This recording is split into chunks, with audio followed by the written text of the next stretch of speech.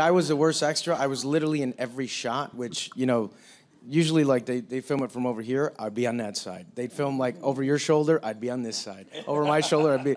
And finally, after 2 weeks, the guy he's like, you better stop. And I'm like, what, dude? I'm trying to get in here, bro. Well, Casey Affleck kept bumping into me, so I was like, clearly... Oh, yeah, and I used to bump into the main characters, dude. I used to bump into the main characters so I get a reaction.